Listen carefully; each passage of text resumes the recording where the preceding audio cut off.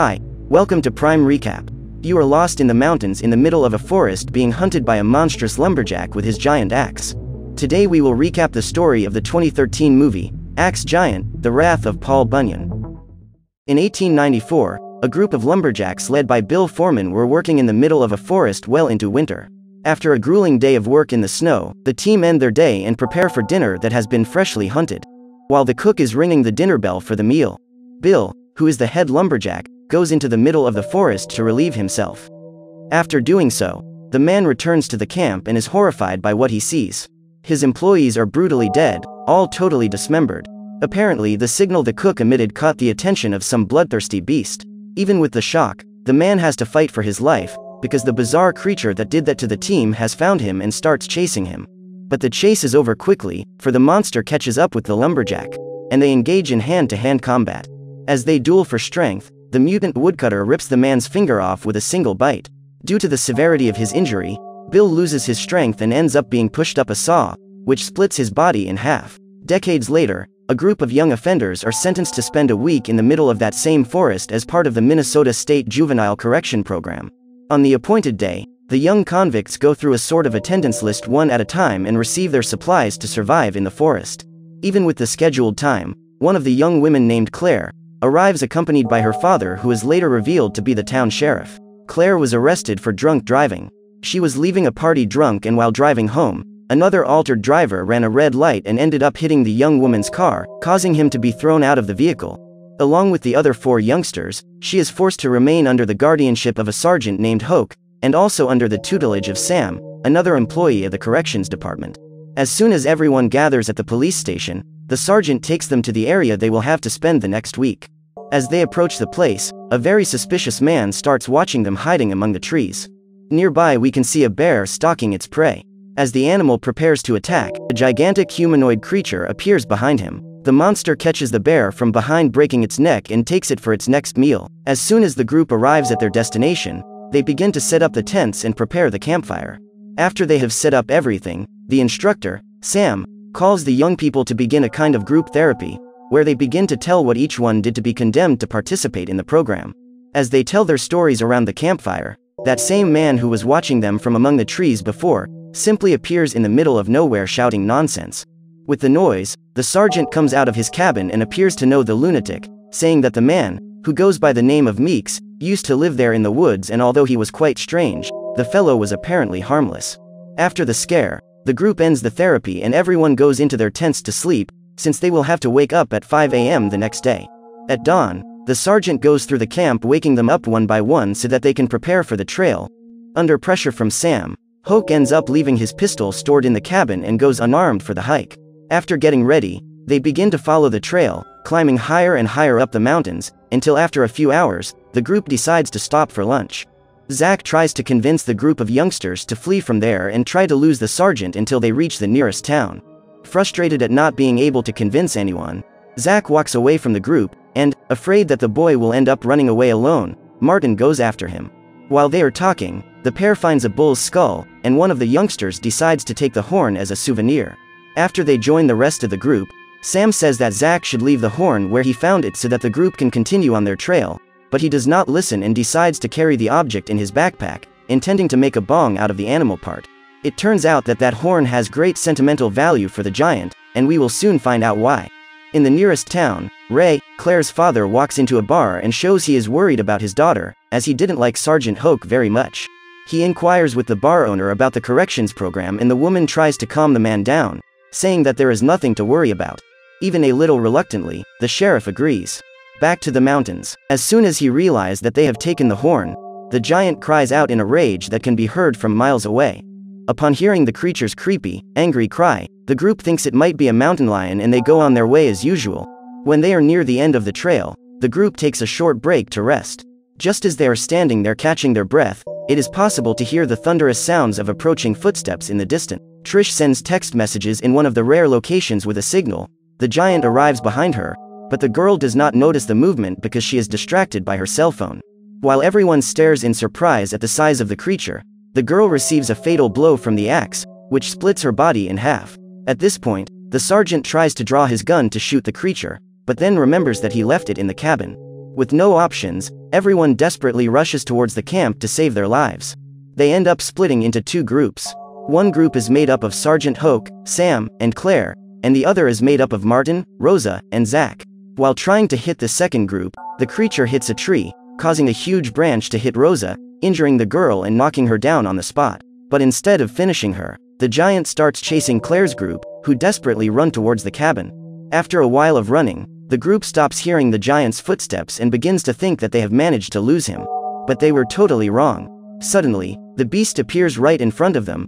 Sergeant Hoke decides to draw attention to himself, intending to buy time so that the rest of the group can escape to the cabin. The man takes a blow from the axe that separates his torso from his legs, but he is still alive. Even though he can't move, Hoke starts shouting unfriendly things at the creature, trying to get the giant's attention to turn to him. Even with his heroic attitude, the most Hoke can manage is to annoy the giant, who simply steps on his body, causing him to pop like popcorn. With the giant chasing Claire and the others, Rose's group returns to pick her up and they take her in the direction of the camp for first aid. Halfway there, the two groups meet again and arrive at the cabin. After tending to the girl's injuries, they begin to wonder what that creature was and why they were attacked, but since they have no time to lose, they decide to devise an escape plan. Sam takes the sergeant's pistol and goes to the van to stand guard while Martin tries to make a direct connection. And although the plan seems decent enough, the boy takes too long and Sam starts to hear the giant's footsteps approaching, so she decides they'd better go back to the cabin, as they've been exposed outside for too long. As soon as they get back inside, the giant appears and starts dragging the van away, taking the only means of transportation the group had to get out of there safely. Tired from the day's chase, the creature returns to the abandoned mine where he lives and begins to clean the blood from his axe very carefully. Back at the cabin, Claire bandages Zach's hand and Meeks appears outside in despair. Upon entering, he asks what they did to make the giant so angry. Seeing the horn in their possession, the man says they have made a big mistake, and begins to tell about the story of Paul Bunyan, explaining why the group is being persecuted and also details about the attack on Bill Foreman and his lumberjacks in 1894. The giant, whose name is Paul Bunyan, was a baby who was born with a rare disease that made him grow much larger than a normal human being. Thanks to this very disease, Paul developed a bizarre appearance, driving away everyone around him, because they were scared to death of young Paul. His only friend was Babe, a wild bull. As winter passed, the animals began to flee the forest, which was becoming more and more devastated by Bill and his men felling hundreds of trees.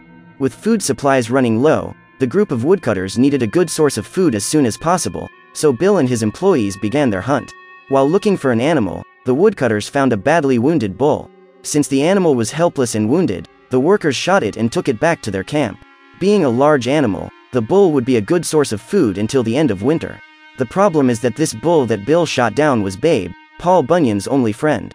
On that fateful day when the cook sounded the bell to signal that dinner was ready, Paul was nearby and heard it. As he approached to see what it was about, he saw all the workers feeding on his friend. Seeing that grotesque and painful scene, Paul goes into a state of rage and brutally eliminates each of the woodcutters, with the most frightening elimination going to Bill, who even after having his body split by the saw, was still chopped into small pieces with his own axe. After the attack, Paul fled until all the snow melted, but the local people did not rest until they captured him. As they led him in chains through the town, the people spat on and humiliated Bunyan, leading him to an abandoned mine near the town. The idea was to blow it up completely to seal Paul inside. Over the years, everyone who remembered the lumberjack case passed away. And Paul Bunyan managed to escape from the mine, so he took Babe's remains and made a sort of shrine to his one true friend. With no one remembering him, Paul lived many years away from civilization, and thanks to his illness he grew more and more. The giant lived for almost a century away from it all, until the moment Zach desecrated his friend's resting place. When he finishes telling this story, Meeks says that they might get the creature's forgiveness by returning the horn to its sanctuary. In an attempt to get his forgiveness, Zach leaves the cabin in the middle of the night and throws the horn in the direction Paul had gone, while begging the giant to leave them alone. Thinking Bunyan didn't hear him, the young man starts walking back to the cabin. The giant throws the horn back, which pierces Zach's abdomen, killing the boy instantly. Apparently now there was no more forgiveness. Paul's focus became eliminating all of them. Just at dawn, Meeks leaves the cabin saying that he is going to get his truck to get them out of that place. At the same time, the police dispatcher tells the sheriff that there has been a sighting of a bear near the cabin where his daughter was staying. Concerned, the officer immediately goes to the area carrying a tranquilizer gun. As soon as he arrives on the scene, Sheriff Ray finds Sergeant Hoke's legs next to a giant footprint. The man is horrified at this scene and runs towards the fire tower, trying to communicate with the central office to ask for reinforcements, but unfortunately he gets no response. While they wait for Meeks to return, a macabre silence takes over the cabin, but the dread really spreads when Paul appears striking the structure of the house with his axe. With the impact, the giant opens a huge hole in the ceiling, holding Rosa by the leg. Sam takes the sergeant's gun and begins shooting at the creature, which causes it to hurl Rosa into a tree, killing the girl immediately. After recovering from the pain of the shots, Paul corners the group, and when all seems lost, Sheriff Ray finally arrives on the scene, taking down the giant with several shots of tranquilizer darts. Taking advantage of the gap, they start running towards the officer's vehicle, but halfway they end up running into Meeks, who tries to stop them from leaving, afraid that they will call for reinforcements to kill Paul. Then Martin simply jumps in front of Meeks' shotgun and stands holding it toward his belly. As was predictable, the young man was shot in a critical area, and dying soon after. While threatening the group with his weapon, Meeks did not see that the giant hurled his axe in the direction of the group, and when they all duck, the axe passes through the man, separating his head from the rest of his body due to the violence of the impact. With one less problem to worry about, they run to the sheriff's vehicle, and while Claire drives, her father tries to hit the giant with tranquilizer shots, but since the vehicle was moving through several curves in the forest road, Ray can't hit the shots. During the getaway, the sheriff loses his gun and almost falls out of the vehicle, but manages to stabilize himself, only to have Claire crash the vehicle soon after, so that they now have to flee on foot. Upon reaching the road that leads to the city, the trio runs towards a bridge, where there was an armored door that could hold the creature. The door was locked, causing them to be cornered by Paul. Just as the sheriff begins to wonder if they would survive jumping off the bridge, reinforcements finally arrive. The giant sees the group of people and begins to advance toward them, but he is hit by every possible type of weapon. After hundreds of shots, Paul Bunyan drops his axe and the giant falls off the bridge. Finally, he is destroyed. It is revealed that the police backup was alerted because the father of the owner of the bar, which the sheriff stopped by the day before, had a scanner that picked up the police radio frequency. Seeing that the man asked for reinforcements and was not answered, the old man gathered some people around town and they headed into the woods to help. With the creature dead, the men take Paul's axe as a souvenir to put in the bar, and everyone was finally able to return home safe. So what did you think of this movie? Leave it in the comments below. And if you liked the video, please like and subscribe for more movie recaps. See you next time.